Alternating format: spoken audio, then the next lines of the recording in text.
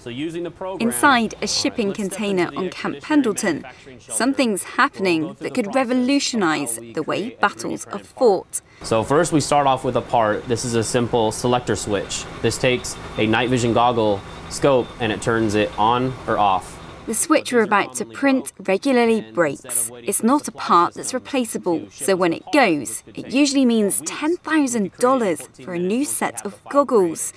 And if you're on the front line, it could take weeks to reach you. We're going to print one in 14 minutes for around 30 cents. Just like you've ever used a printer before, this is a print preview. It shows your build space, so you can add however many you want. And then once you click print, it'll send it over to the printer, and we'll do that now. Okay. We're gonna hit build job. It just sent it to the printer. So if we come over to the 3D printer, it's gonna ask us to start the model, and that's it. That's it. That's as simple as that. And you put in the plastic as a solid matter and it melts it? It comes out in spool. It takes it through the machine and essentially squirts it out a hot glue gun. And that's where it moves around and creates layer by layer. Being able to quickly create products and in the same day apply them is just, it's mind-blowing in comparison to how we've done business. We started off with some simple projects like case handles for, different equipment cases. Whilst we wait for the switch to print, outside, Gunnery Sergeant Arndt showed me some of the other items they've printed. This is our original. It breaks. We're able to print one and then test it. It actually is stronger than the original. We've put Marines inside the containers and carried them around and broke some of the original handles and then tested it with the printed ones and made them work.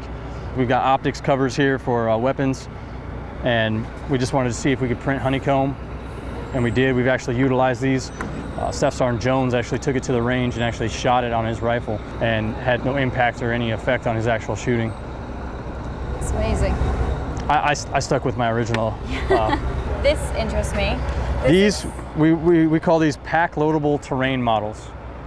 If I have an area where I know I'm going to be operating out of, I can go on the Google Maps, get a terrain, and then print it within the 3D printer. I can take this now. I have a 3D layout of the entire area. I can see what buildings are there. I can take this, slide it in my pack, take it with me, pull it back out if I need to reference something and show someone somewhere, and then put it back in my pack and keep going. The technology itself isn't new. What is the ability to make it mobile. They can now move it to the battlefield, potentially allowing them to completely flatten the supply lines during a conflict.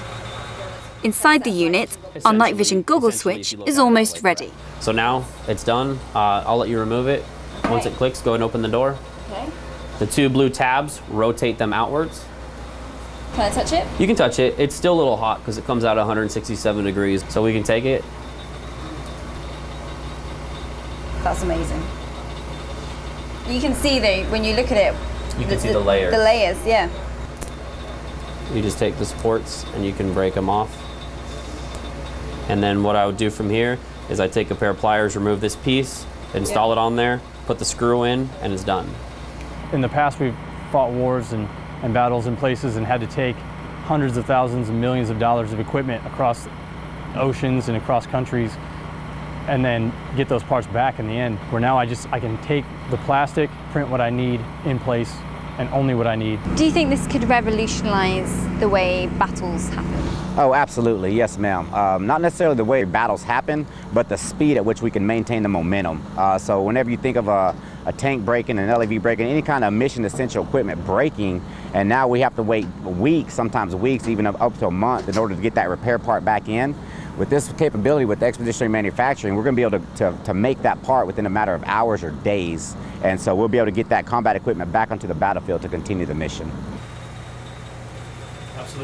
Testing of the facility, known as X-Man or Expeditionary Manufacturing, is still underway. So far, they've tried it in austere land environments.